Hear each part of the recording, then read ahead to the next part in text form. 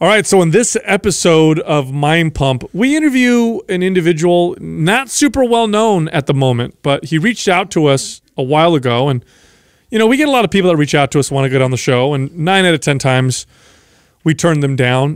But this guy's story intrigued us a little bit. He's been on a couple of podcasts that are good friends of ours, both Rich Roll and Tom Bilyeu, and I thought he had a really good story too. Yeah, and so, you know, I got on the phone with him before we did, decided to have him on the show, and I talked to him, and his story was compelling.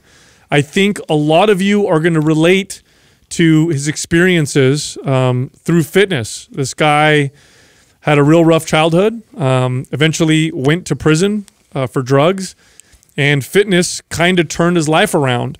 And he's a very vulnerable, honest individual. I enjoyed doing this interview. I think you'll like it as well. He also wrote 3 books. The first one being From Felony to Fitness to Free.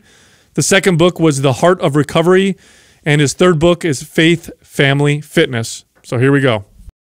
You have an interesting story, Doug. I know. How did you get in contact with us initially to get on the show? I think it was you that contacted our media team.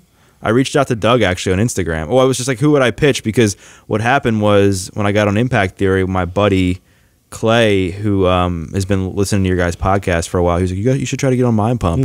And I was like, I know, it's just. And then when I saw DeFranco go on, and I've been following him, I was like, wow, I should try to just see. And I looked at who you had on to see if it would like even be a fit, because I was just like, and I saw you had other guests besides just like, seasoned trainers on here. Sure. So I saw like that you had other people on here that I was like, hey, it's like, worth a Doug, shot. my name's Doug. That's my in. Yeah. Is it because you haven't been a trainer very long, so you thought, oh, I want to make sure I can provide value, or? Yeah, because as far as like I know my stuff as a trainer, but like as far as like exercise science and physiology and kinesiology, like, I'm not the most seasoned person when it comes to that. Oh, we ain't gonna fuck with you with that stuff. No, we're not gonna have to. Yeah. When I said I was gonna fuck with you, I would never do that with trainer stuff. But that's not fair. That would be bullying. I'm not that guy. Yeah. So the tibial tuberosity. How did you? No, we're not gonna go. No. So typically what happens, and maybe the audience should know this, is typically we'll get a lot of requests to get on our podcast, and 9 out of 10 times we say no, and every once in a while it looks interesting enough for one of us, usually me, to get on the phone with the person and just see if it would provide value for the audience or whatever. And your story was interesting. It was an interesting story. I would like for you to kind of get into it a little bit, and then we'll ask you questions, I guess, as we go along, because it was an interesting story about your whole journey and why you're in fitness now in the first place. Well, you started doing drugs by the age of 14, is that right? Yeah, my life was in shambles, man. I was battling all kinds of insecurities and doubts and anxiety and depression. And what did it for me was I wanted to figure out how I could escape myself in whatever way I could. And when I started smoking pot, I felt like that escape come to life. And I felt like it numbed whatever fears I had, any kind of, insecurities that I had about myself. Was like, wow, I can be myself and not worry about anything. And then one hit led to the next. And then slowly but surely, I developed a habit where I was doing it daily. And then, as we know, like, drugs aren't cheap. So when you're 14 years old making, $5 an hour washing dishes or doing whatever I was doing, I had to figure out a way to support my habit. So that was for me selling, and I found a way to sell and be able to smoke for free. And then, it got to the point where through high school I was picked on, I was bullied a lot. I was often told like I had Down syndrome because I was quite a bit heavier than I am now. And it just made my insecurities and depression and my self-esteem so much worse that my addiction to the pot grew to the point where I couldn't even smoke to get high anymore. By the time I graduated high school, I was smoking like a 1/4 ounce of pot a day, just ripping bong hits. Wow. Yeah. And did you have any friends during this period that you could kind of work, confide in, or were you feeling lonely and just getting picked on? I had my group of friends, but I was always like the laughing stock, right? I was always like the scapegoat, the kid who got picked on out of my group of friends. So, I had a friend or two I could confide in, but again, it was like I was so unhappy with myself that it didn't really matter, because I grew up in a broken home. My parents are divorced, and through that I developed all these insecurities and was playing the victim mentality. It's just like, why me? Why is this happening to me? Why my parents divorced? Why am I getting picked on? You only child, or you had siblings? I had siblings too, but we were all kind of in the thick of it. And I think at the end of the day, what happened was I was the oldest. So when they got divorced, I was 5. And so I just happened to be the one who like saw a lot of the stuff happening, because my brothers were all closer in age, but I was like the one who just started experimenting with shit really early. Did you live with your mom? Did your dad come out of your life at this point? Or were they both still pretty involved?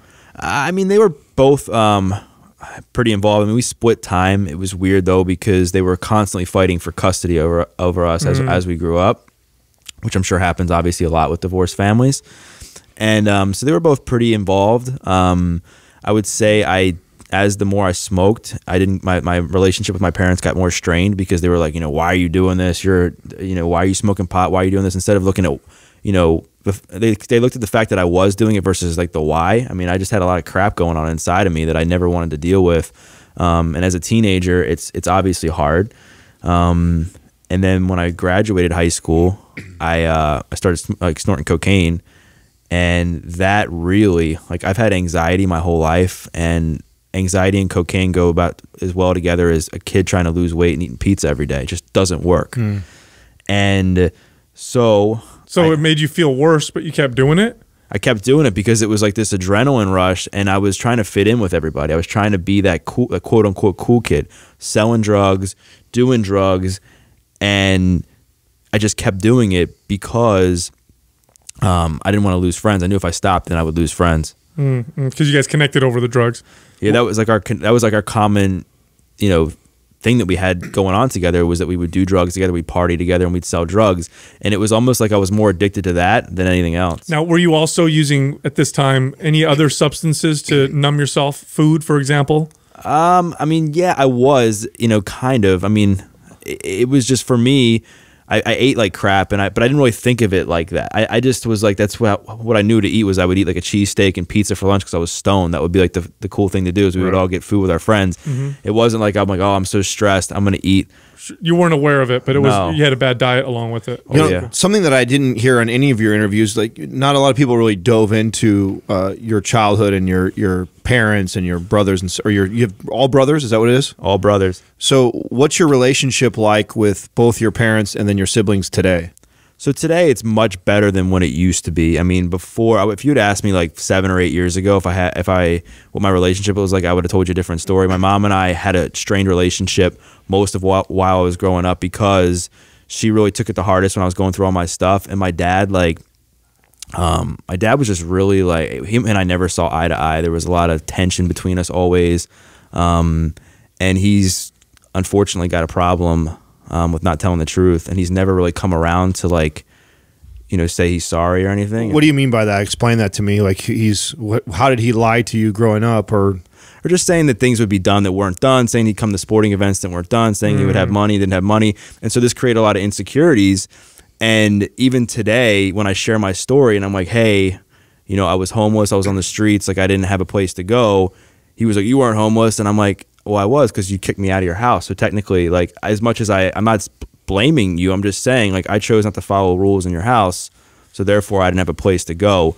And with him, was this because of the drug use that he kicked you out? It was because of drug use, and it was also because like I didn't get along with my stepmom, and it got to a point where he had to choose between me and her, and he chose her.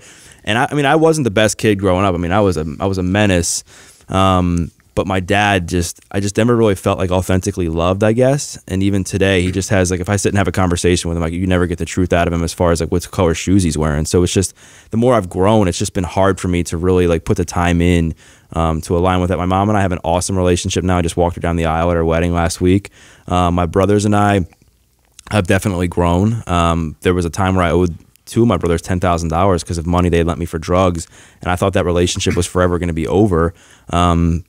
But now, like, it's so much better than what it used to be. Did you pay him back? Yeah. Oh, good deal. Of course. Good deal. Okay, so take us to the story that you told me when I talked to you over the phone, how you got into fitness and how that now is what you do. Yeah, I mean, so my life really turned around on Cinco de Mayo of 2008 when I was riding around with a couple of my friends who could pick up some Oxycontin. I mean, at this point, after I got involved with cocaine, I had the looked for anything else to numb the pain, and that thing was Oxycontin. 5 milligram Percocet turned into me putting 300-400 milligrams of Oxy up my nose every single day. In Cinco de Mayo 2008, we were in the car. I see these lights behind me flashing. It's the cops. I had a busted headlight, and I just felt like my heart sink into the pit of my stomach, and I knew my life was over at that point. Like I literally thought, fuck, my life is over. And I was scared. I started crying. Why did you think that? Did you have drugs in the car? Or something? Yeah, I mean, I had a half a pound of pot in my car, $2,000 in cash, and when they pulled me over, they had me roll down the window. My friend in the back seat had an open container of alcohol, which I didn't know. Cop smelled it. He gave the cop a hard time. One thing led to the next. He searched my car, found the pot, found the money, found a scale, threw me in the back of a cop car. And then my life, like, that's when I really like had that feeling that like I knew I was either gonna be dead or rot in jail because myself. How old are you right here? I'm 20. Well, you're not very bright. No. Yeah. I mean, all those things you're driving around on at the same time. Yeah, it was a very dumb decision. And then when the cops actually asked me if they could search my car, and I said yes to show you how bright I was. So it's almost like you wanted to get caught or in trouble. Yeah, it was weird.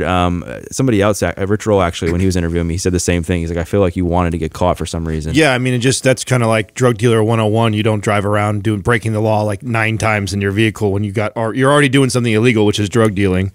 So that's already bad enough, and then to be doing like 5 other things in your vehicle that could get you caught is just like, it's almost like you wanted to get in trouble. Yeah, and I ended up going to court a couple months later. And I was charged with, when I got arrested, they charged me with a felony, intent to distribute marijuana. And when I got to court, the judge, he was like, I have every reason to sentence you to jail right now. Right. And he was like, he's like, I'm convicting you of the felony. He's like, I'm going to sentence you to 5 years, suspend everything but 90 days. So I mean, I had to do the 90-day bit in jail.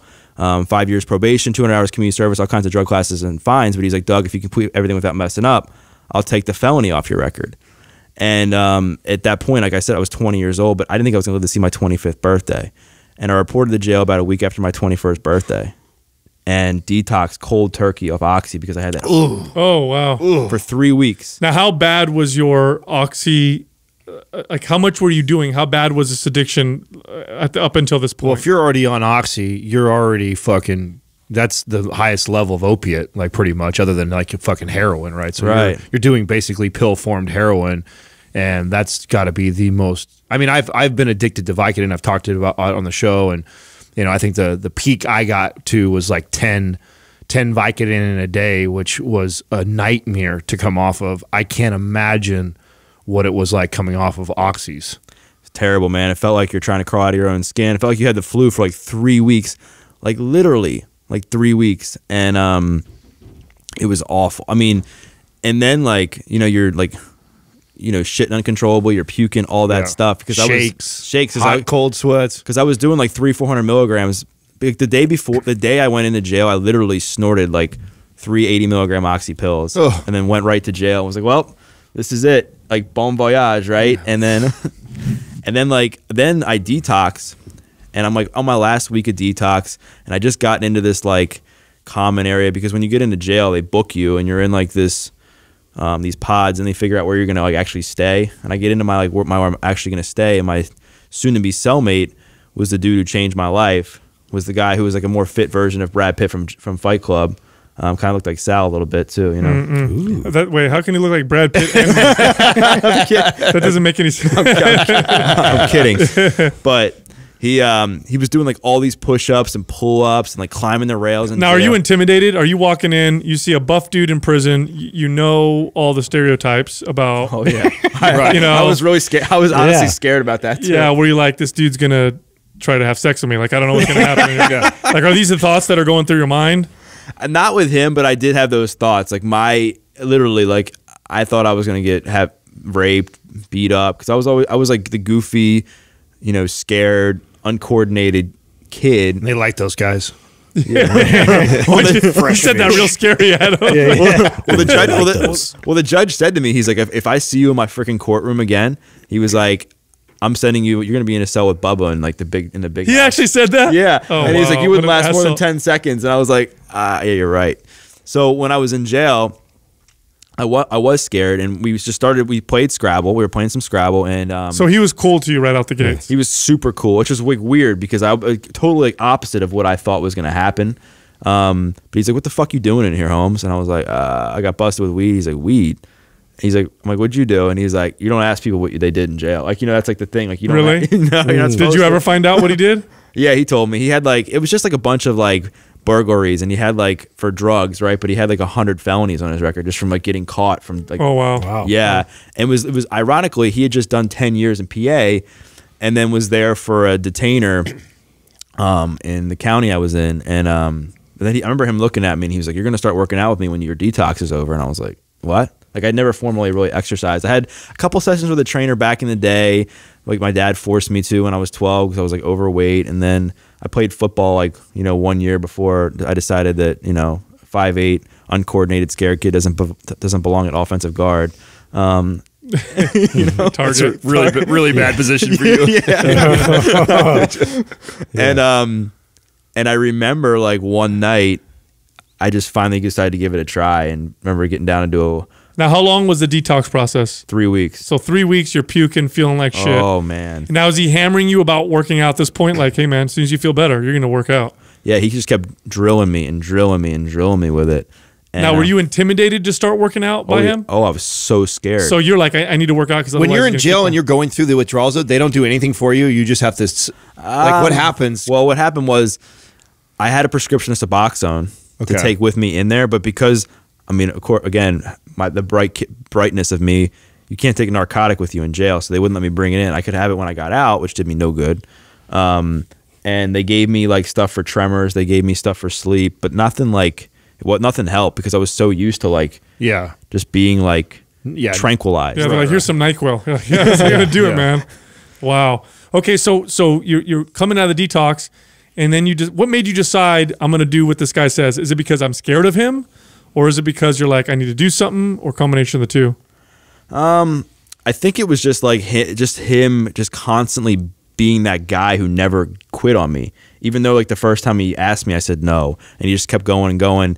And it was more like that unconditional love that I felt from him for some reason. Like Interesting. It was weird. It was like because of my relationship with my dad. It was like the first time I felt that somebody had really given me unconditional like love. Like, dude, I'm gonna help you. I'm gonna help you. You're gonna get through so it this. was He was like looking that. out from you right Yeah. from the beginning, huh? Yeah, and then I saw him and I saw how like ripped he was, and it was something I always wanted but I never had. Like, 'cause I wanted abs, I wanted arms, I wanted this, I wanted that, but I never had it because I was so like in my eyes like far off in the health world that there was like there's no freaking way it's gonna happen. And I think a lot of people fall into that trap. Like, I'm never gonna get there. I'm never gonna get there. But if you never start, you're definitely never getting there. So I just knew I was like, you know what do I have to lose? And then when I went to do a push-up and I couldn't, I was shocked. I was like, fuck. And I was like, dude, why can't I do a push-up? He's like, because you're fucking fat. I was like, what? And he was like, you're fat. And I'm like, I know, but he's like, well, But you're not nice about it. yeah, no, I know. And I was like, and at that moment, I was like, what the hell have I let myself come to? I can't even do a freaking push-up. I can't do one for my knees. I could barely walk up and down the steps without like getting out of breath. I was like, man, I got to do something. And he was just like, I'm like, are you sure you're going to stay committed to me? Because I had like some trust issues, just some stuff with my family that I thought he would like do it for a few days and then stop. And then I'd be like completely like deflated, and he was on me every day in there and like put me on a little meal plan, which is tough in there because Wait, how do you do a meal plan in prison? Yeah, what does that even look like? Can of tuna, slice of bread. Skip the mashed potatoes. Yeah. skip the mashed potatoes, skip like whatever pasta we got, no bread, no like oodles and noodles, none of the common stuff on commissary. Like I wasn't allowed to get except for like, I think we had like we got packets of tuna. But he was like, if I catch you cheating on your diet, he's like, I'm punching you in the stomach. Wait, I think we're stumbling upon a very effective diet plan. Punishment fitness. Yeah, you know what I'm saying? Like, you eat the wrong thing, you get your ass kicked. So you were intimidated into eating, like you're like, fuck, I better do this because I'm going to get my ass kicked. Seriously. And Wow. Well, because then there was like one night like later on where I cheated and I ate like a bowl of ramen noodles And he was like, all right, Doug, you're running 3 miles or I'm punching you. You take your pick. And I'm like, but you didn't catch me. Somebody else caught me. He's like, Doug, I swear to God. He's like, I'm going to break your ribs. And Wow. Oh, damn. Wow. Okay, so what's it look like now? You're doing all this stuff. You're staying super consistent because you're scared. Right. Yeah, so like what ended up happening was after that one night I started, it motivated me to at least give it a shot. And I was like, what else do I have to lose in here? Like, and what really like changed, I think, for me was how he had me shift my mindset of the victim to the victor mentality.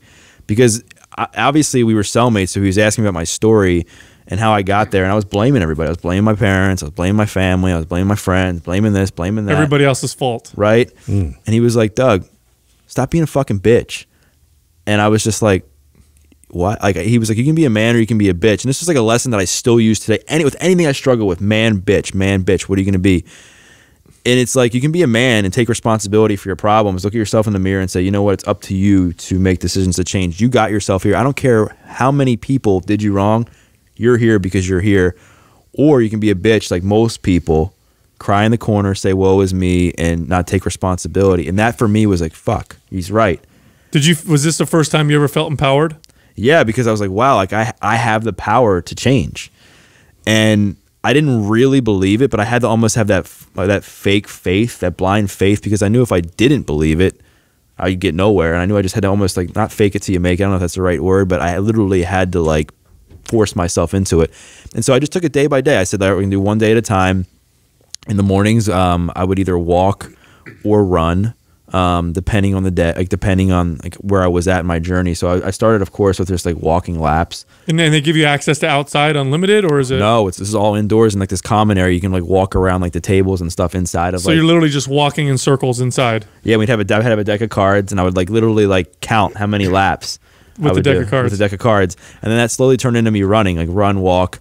So I would do that for about an hour. And then at night was like calisthenics. So like one night was like push-up day where I would do like, I don't know, it was like 5 sets of like 3 push-ups. I was something like where we would work our way up to be, my whole goal was to be able to do a set of 10 push-ups when I got out of jail. Wow. And so like one night we would work on like push, where we would do like, you know, the pull-ups or push-ups and then like dips off the chairs and stuff. And then like the next day would be like more conditioning with like jumping jacks and like abs and stuff. So no access to any weights or nothing. anything? Yeah. No, it was just like all body weight stuff. All body weight stuff. And then like we would do some stuff where we would fill up like water bags, like, and do like curls and stuff, and like do like some shadow boxing. But it honestly taught me a lot that you really like, I mean, you can get a great workout with just your body weight. Like, I mean, I've even used like just, if it's like snowing and I can't get to the gym, I'll be like, all right, I'm gonna do 500 push-ups, you know, like. What's the workout culture like in prison? Because I know that's from what I've heard and read, that there's a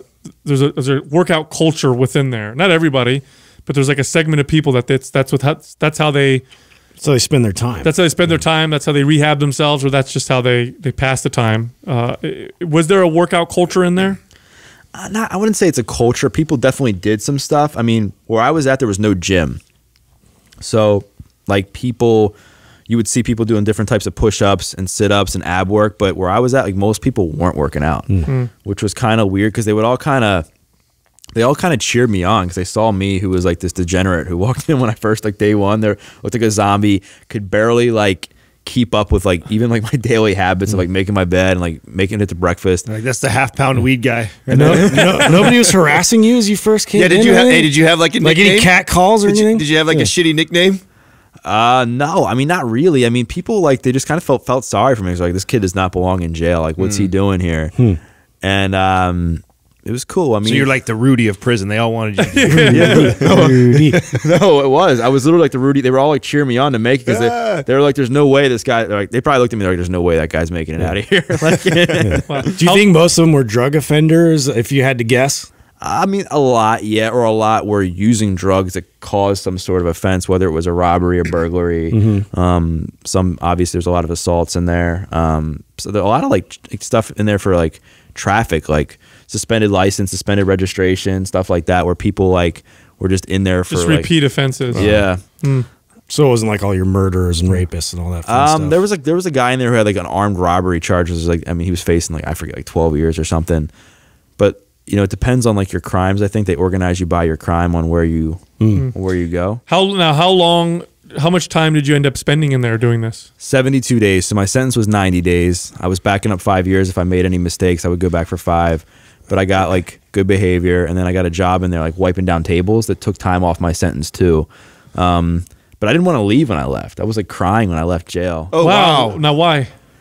Because I was leaving my cellmate. It was weird. It was like almost like, I don't know if it was like a codependency thing or what, but I was like, how am I going to make it now without Stockholm this guy? syndrome, right? Yeah. Like, how am I going to make it? Like I felt like my life was forever changed because of this dude like not giving up on me and like holding me to my feet to the fire. Irony. Well, the irony of it all. Sounds like the first guy that ever kind of believed in you or cared. Yeah. Sounds like you. Yeah, and I think I just didn't want to let him down. So he was like, I was like, how am I going to repay? Because at the end, when my mindset started to shift, I remember my dad and my brothers came to visit me like towards the tail end of my sentence, and my dad was always like a yeller.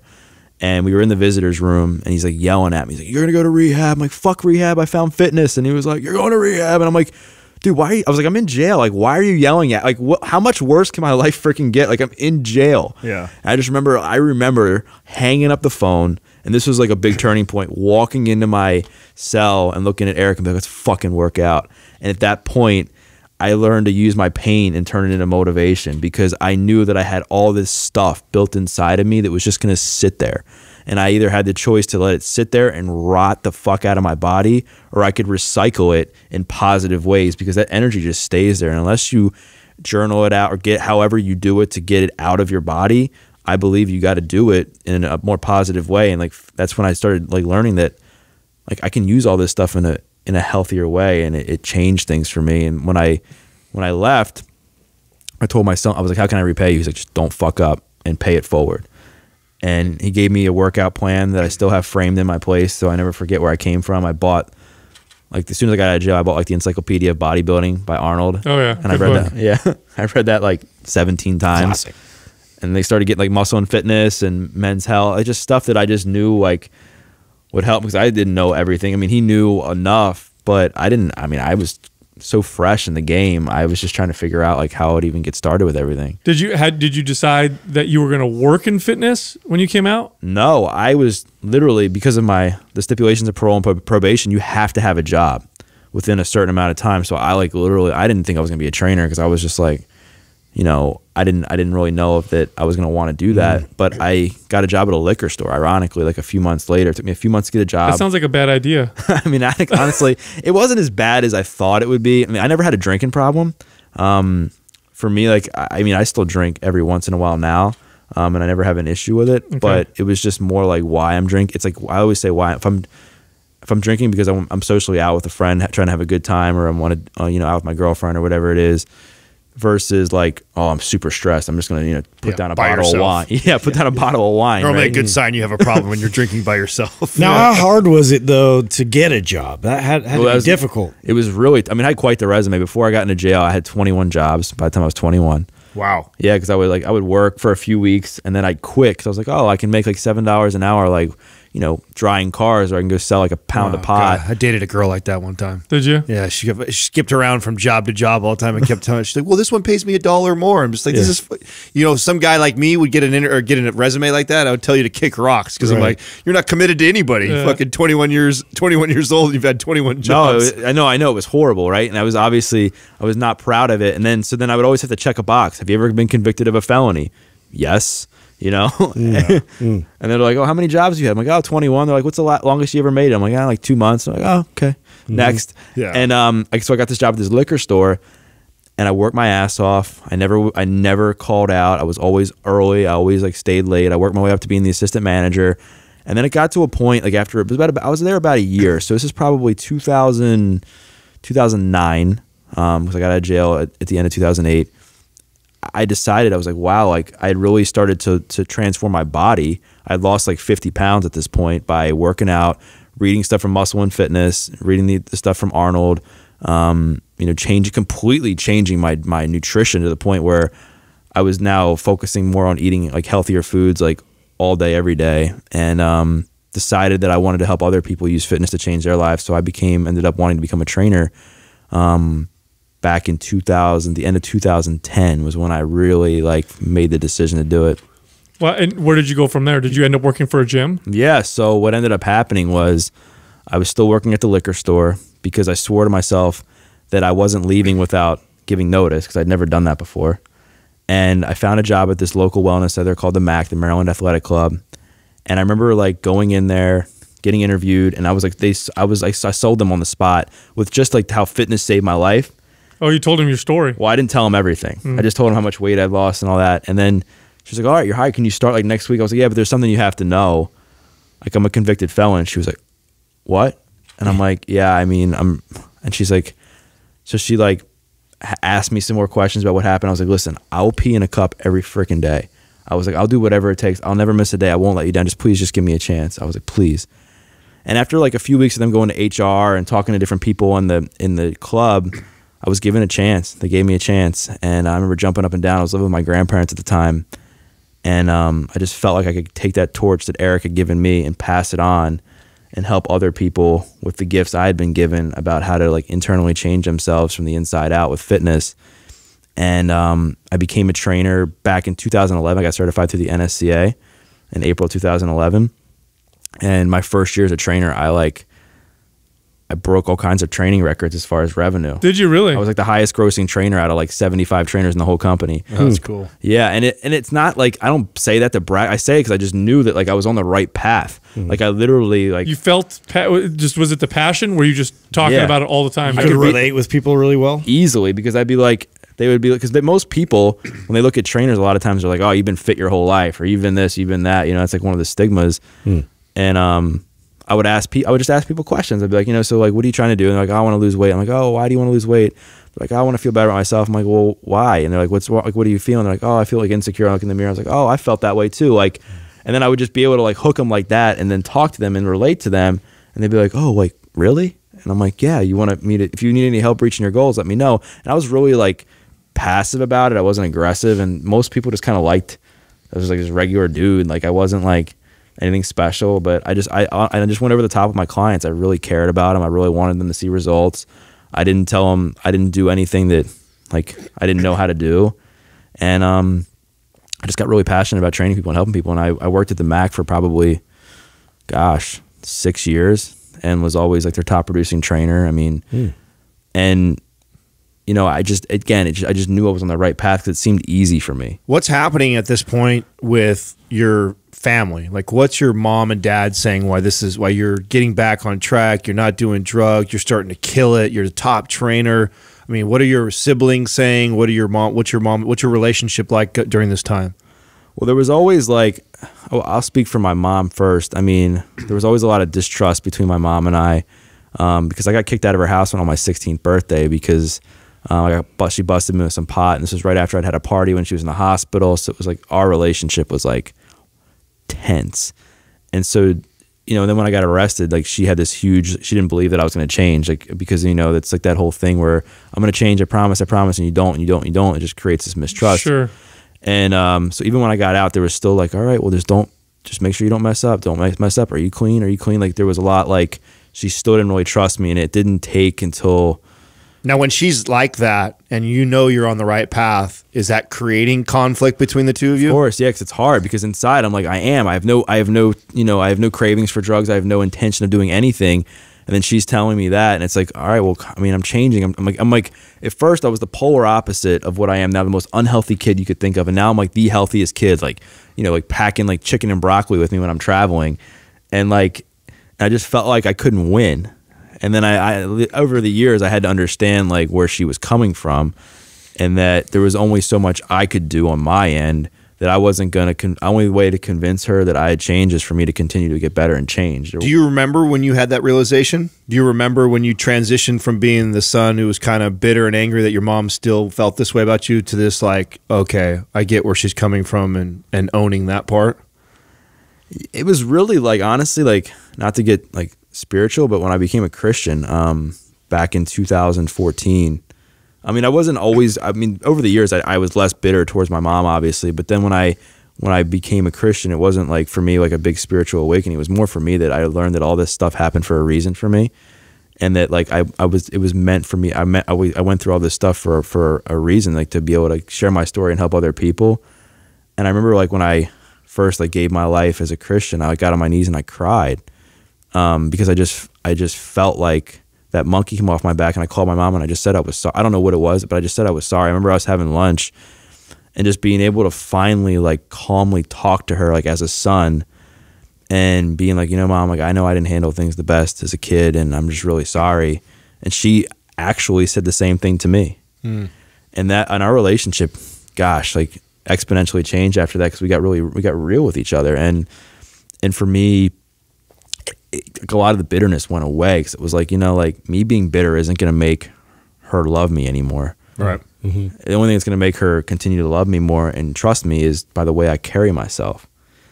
And that also goes back to the whole man versus bitch mentality. Like, be a man, like, take responsibility. Like, you know, she may have never came around, but you guarantee yourself that she'll never come around if I act like a complete jackass. Right. You know what I mean? So I had to really take ownership. And with my dad, I mean, my dad, he was always more so proud of me too. But again, we had like a very like a different relationship, because he had this like temper growing up, was always like, just seemed like on edgy and angry, and it just came off in a way that was just like, it just really put a huge strain in us. And even when I got out of jail, he took credit for a lot of the stuff. He was just saying like a lot of stuff happened because of him. And like, he was like, I knew the judge, so that's why the felony did this. And I was just like, dude, the reason like felony came on my record is because I did the work, like not because you knew it. And so I just, eventually, the more work I did on myself, and more stuff like personal growth, you know, stuff I attended, I just had to learn to like, you know, kind of set some sort of boundary to make sure that like it's not like draining me, right? Because family can be tough sometimes. Right. What characteristics and traits do you have of his? Of his, I mean, I think he's an anxious guy. I definitely have anxiety. I think with him too, he's kind of competitive. I mean, I'm pretty competitive, not like to a fault. But it's weird, like with me and him, that like, it's funny. I hate to say this, but I always said I wanted to be the complete opposite of him. Like whatever he did, like whether he was like a pathological liar, and me saying now that I don't want to, like, even if I can't lie, because I'm like, if I lie, it means I'm being like him, or like he's got a really bad temper. I don't have a temper. You know, and I think like it's just like the thing that was really hard for me with him was just watching the way that somebody that I thought was supposed to be the guy that really like was the one who loved us most, like treat me in the way that he did. Whereas now, I mean, 10 years later or whatever, 15 years later, I've been able to set a boundary, and we can have conversations, but it's just not the same as it typically would be between a father and a son. Yeah. Have you had any drug relapses since you stopped? No, none. That's great. Any feelings of wanting? No, none. It's weird. It was weird. Like the further away I got from people I was hanging out with, the habits, just changing my mindset. Like whenever I get stressed or anxious, which I mean, I'm human, right? First thing is not like, let's go smoke weed or let's go snort this. It's like, who can I call? Where can I grab like a hike or run or go get a lift or whatever, just, you know, whatever it is, versus before it was like impulsively doing whatever I could to numb the pain right away. Has anybody ever accused you of replacing one addiction for another with exercise? Of course. Yeah. And you know, people were like, well, you're just addicted to exercise. And I'm like, well, I mean, yes, I could see where people say that, because I am pretty regimented with my workouts, but if I miss a week of exercise, it's like, I don't go crazy. You know, like I always take time off. I don't really work out for any more than like an hour at the gym. I give myself some grace with the way I eat. So, I mean, for me, I think if somebody has an exercise addiction, is they can't go one day without it. They're in the gym for hours and hours and hours. Like their life depends on fitness, where fitness is now part of my life. It's not my life; it's part of it. Yeah. Well, what you're telling me is, it sounds like you're doing it because you're valuing yourself, which is a little different. I think if your insecurities were motivating you to work out, then that might be where the pathology tends to come in. And this self-confidence that you've been building, how has this played out in terms of like a significant other? And do you have a significant other right now? Yeah, I have a girlfriend. So it's definitely, you know, helped me in that sort of sense, because growing up, like I never had any confidence with women. My self-esteem was terrible. because I was always like, I could have been a model for Pillsbury, and I was always told by like kids that I looked like I had Down syndrome. So, you know, I think sometimes like we get this false sensehood of who we are based on the external voices, you know, that come inside of our heads, and then we start to believe them. And that's the problem, right? Is we start to believe what people say to us, which now, I mean, I've gotten to the point where I don't. And so I just believed I was this fat, ugly kid my whole life. And then the more I worked on myself, the more fit, and the more I worked out and transformed my body, you know, the more confidence I had, and the more I realized like I'm not that person. I am a good looking dude. I do have great characteristics. I am passionate. I am this, I am that. And it just really helped me like align with the right person I wanted in my life, because for a while I was just chasing after whatever I could, you know, like I could. I'm like, wow, I'm good looking now. I'm like 6% body, whatever it is. I'm going to go out and try to find like the hottest girl possible. And all it did was end up in like, you know, misery, because like it was just like me just trying to like shoot after the wrong things instead of really focusing on like finding someone that I really align with. How'd you meet your girlfriend now? On a podcast. What do you, did she have a podcast? She a podcaster? No, what happened was She heard your story? Yeah, I mean, yeah. Well, funny story was one of her best friends is a host of a podcast, and this is like we've been dating now for about 5 months. She was like, "Are you looking for love?" And I was like, "Well, I mean, if it's the right person, like," and she's like, I got a girl who's like perfect for you." And I was like, all right. So I kind of like didn't really know what was going to happen after that.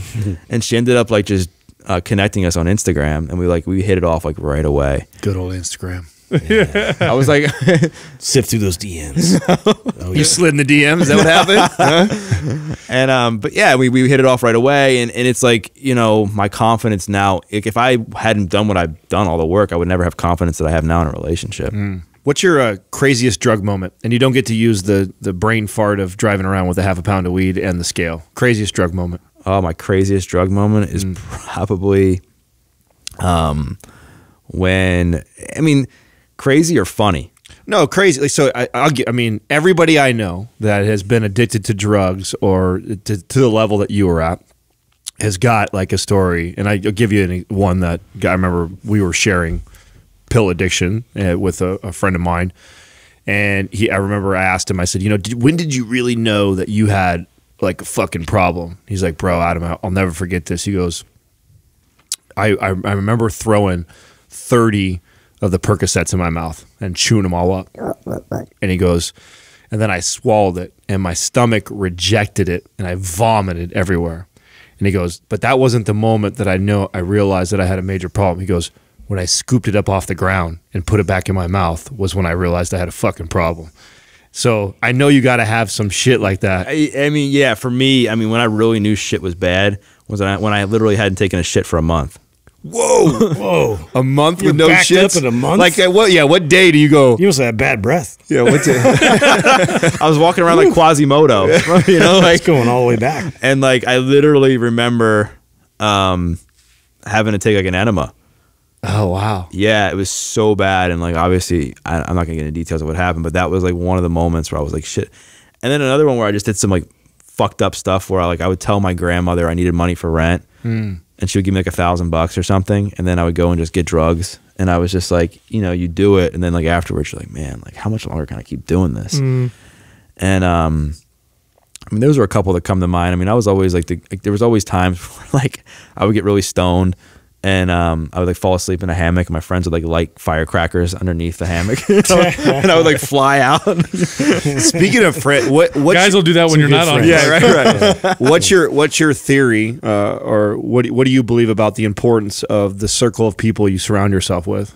I think it's so important. Like I always say, to surround yourself with people that challenge, love, and support you unconditionally. And it's like, you show me your friends, you know, show me your future, and because I think for me, like, say that again. Show me your friends. Say that again. Show me your friends, and like I'll show you your future. Like literally, like, because you create this false sense of, you create like this. Your environment can give you like this false sense of normalcy. Like if you think about a bunch of alcoholics who are in the bar like 7, 8, 9 a.m., they're staying there all day. They're like, oh, I don't have a problem. Everybody else is doing it. Well, everybody else in there is doing it. And then like for me, I thought what I was doing was normal. I thought doing drugs, selling drugs, doing all that was like normal, because everybody I was hanging out with was doing that too. It wasn't until I got outside of that I realized like, hey, like whatever I'm doing, like it's not right. And so now it's like I only really surround myself with people that like add value to my life, that are like lifting me up, you know, supporting me, calling me on my bullshit, like holding me accountable.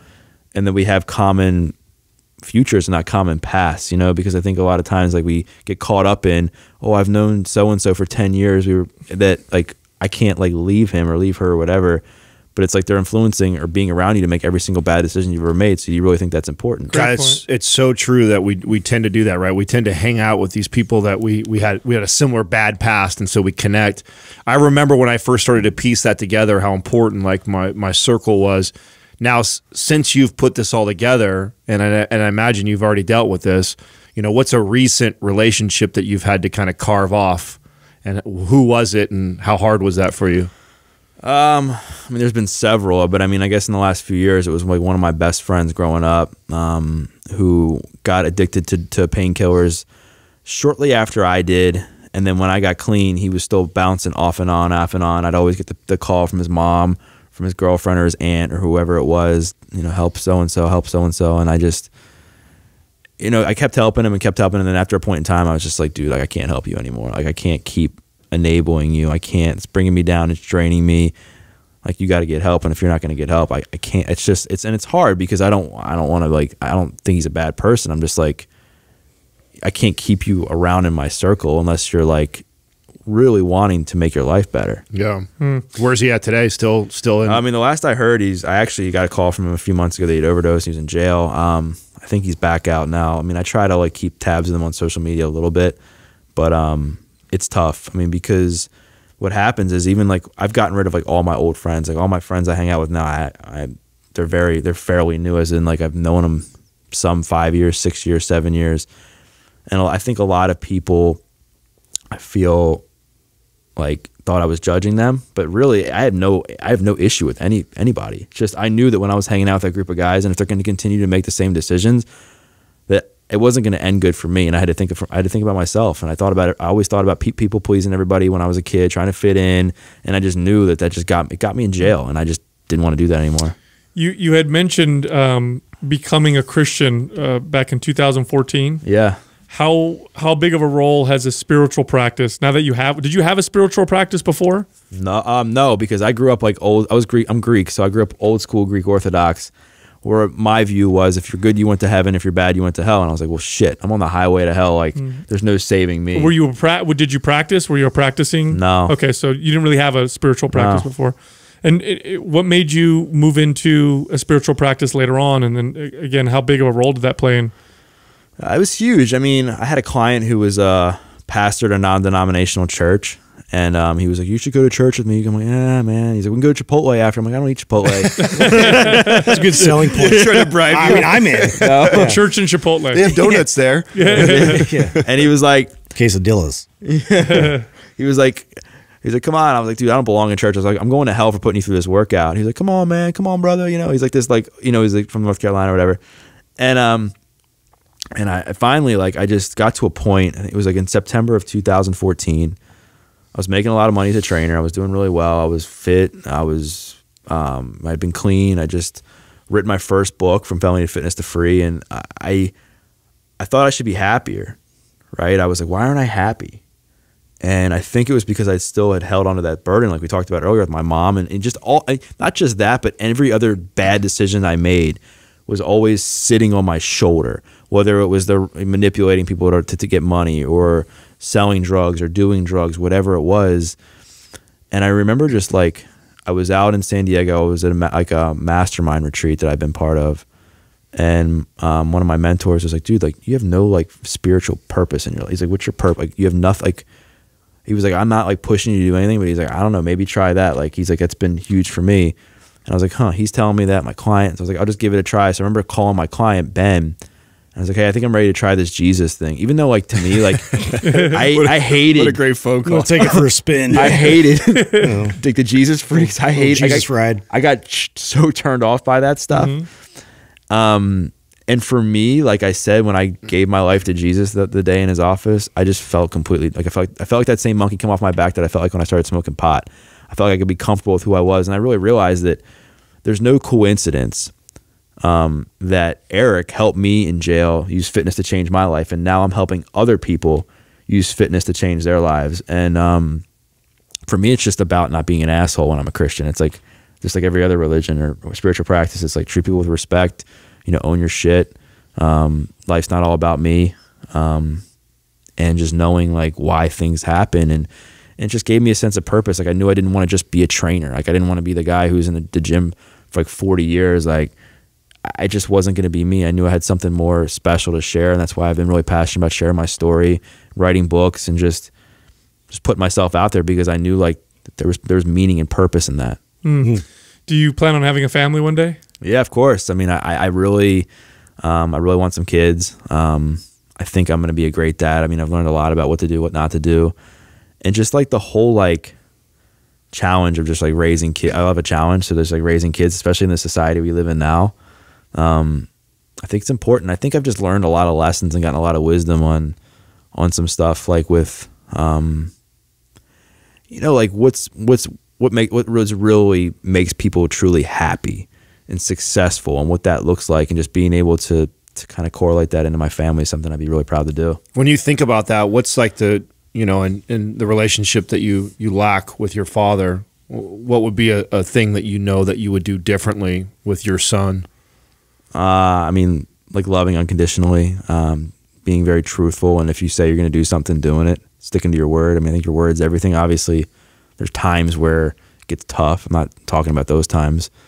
And just treating him with respect, and not like, because I just felt like disrespected a lot when I was a kid, and like not like, and more like just being able to challenge and support my kid in a way that's like loving. And I don't mean like sugarcoating stuff. I just mean where the kid feels like he like loves you, and not like that you're like this trophy for him.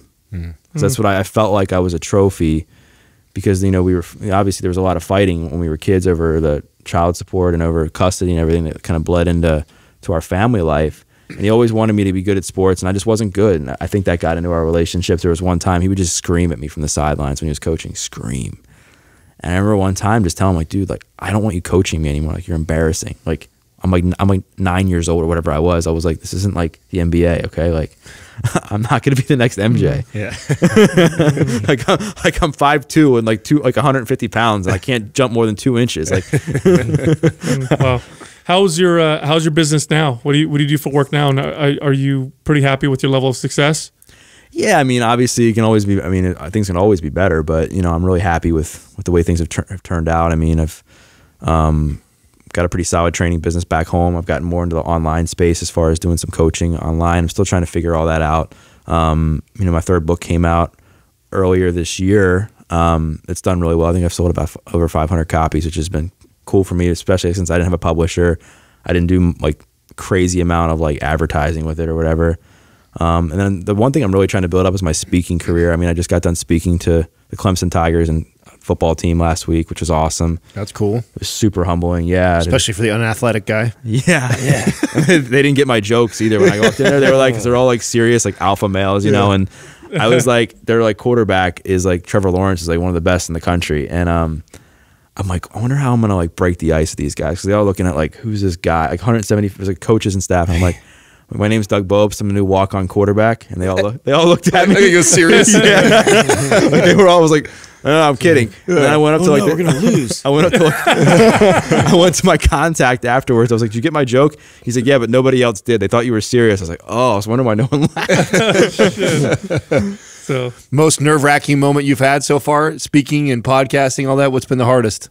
Definitely Impact Theory with Tom. Tom. Yeah, it was hard. I mean, because he's not a God believer. That's why. Well, that was he gave me the fucking Tom. He gave me the platform to share about it too, which was awesome. Right. But he just chat. You never know, like, what kind of questions people are going to ask. And he got like right in with like, okay, like, what was your mind? How did your mindset have to shift from you being in jail to like being? I was like, and then also I've followed Tom for forever. So like just being able to sit in that same chair that I watched other people sit in for years. Takes balls, yeah, right? Yeah, figuratively. Yeah, no, definitely. And And just to, he challenged me. And I would say some stuff, and he'd be like, "Eh." I'd be like, well, I mean, because Yeah, I don't like that answer. he's like, I don't like it. He's like, what else you got? It's like, he's like, would a 12-year-old really believe that? And I'm like, because I remember he asked me a question about bullying. I was like, well, I think if I was 12, like now, obviously, it's like, knowing that people, the way they treat you isn't a reflection of you, it's a reflection of them. He's like, I don't think a 12-year-old is going to want it. I'm like, yeah, he's right. You know, like, because I'm thinking about now but I'm like, when I was 12, when I was 12, like, there's no way. I was like, I don't really, it's tough. Yeah. Well, you ever get back in contact with your cellmate, the guy that kind of started all this? Yeah, I mean, I did for a while. I actually ended up working out with him a few times, which was awesome because I could keep up with him. I could do like his routine with him and not like be slacking behind. Because I mean, when I was in jail, I could never keep up with him ever. And so when I got out, I kept on the journey and got to the point where I could.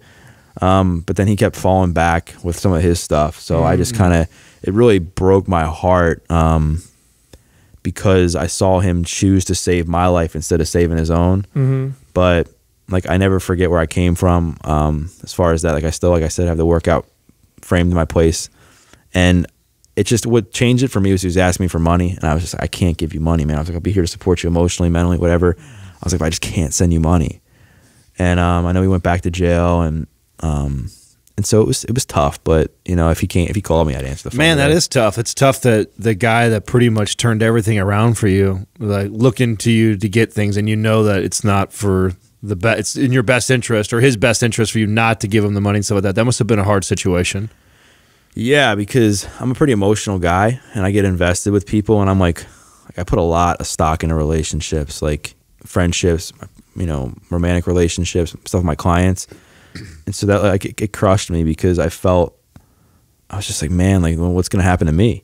Like because that was like, I mean, the self-sabotage initial thought, right? And I caught myself, but I was like, well, if he's doing that, like, what the hell is going to happen to me? But I just knew it wasn't about me. It was about him, and like, how can I learn from what he's done to not go back into jail?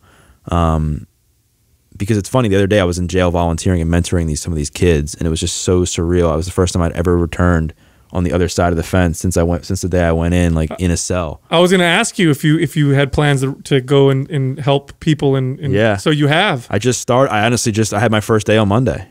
And wow. Yeah, and it was cool because it's like there's like 5 kids. They're all like 16, 17 years old. They like, some of them have committed violent crimes. Some have. Just to be able to sit in there and just share wisdom with these kids, it's really humbling and powerful at the same time. And it was also kind of strange because you're seeing like the same doors like close behind you. There's no like supervision. It was weird because the guard was like, "Yo, my man looks like Mark Wahlberg," and I was like, "Real?" I was like, "Really?" All excited. No. Yeah. Really? No. Really? Stop. The guy next to you. Go on. Never mind. No, it was funny because when I was in jail before, they thought I looked like Spence from The King of Queens. So, which wasn't a good. So you got upgraded. Yeah. Right. I got upgraded. That's great. There's a long tradition of fitness professionals or whatever working with people in prison. Schwarzenegger did it.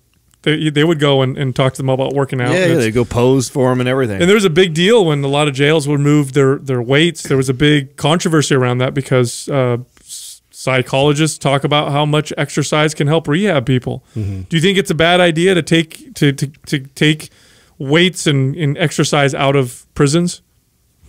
Yeah, I do. I mean, I think it's. I mean, obviously there's pros and cons with everything. I mean, obviously it can cause fights and all that stuff. But like, as far as like what exercise does for you mentally and keeping like your sanity and like, I mean, you cannot replace that. Like, it's hard, and especially like I think exercise and nutrition are 2 of the most underutilized tools we have to battle drug addiction. Yeah. Because we always just want to give them a pill, do this, do that. But like, that only works for so much. But how about your health? Because a lot of times people aren't using drugs because they just want to use drugs. Yes, there's a certain percent of the population that has that gene. But there's a lot of people that are using drugs because they feel like shit about themselves, or they're insecure, or they don't know how to cope with stress in a healthy way.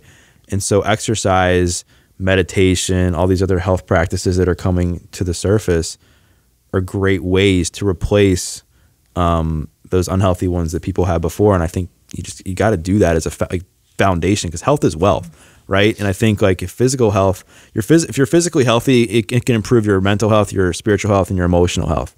You can be emotionally, spiritually, and mentally healthy and not be physically healthy. Right. So I just think it just trickles down in everything else. Now, the romantic relationship that you're in right now, you've been in for like 5 or 6 months. When was the last relationship that you had before that? I mean, relationships with me are fairly new because when I got out of jail, I was 21 and I had to rebuild my life. Like I knew like if I tried to get involved with anybody, it was just not going to result in anything good because I had a lot of healing to do on my own. So I was scared to date anybody. So you're a pretty self-aware guy. You share your insecurities. What are some of the insecurities that you're having right now with being in a relationship for the first time, really, and almost forever? I mean, I think some of the biggest insecurities for me are am I doing a good job?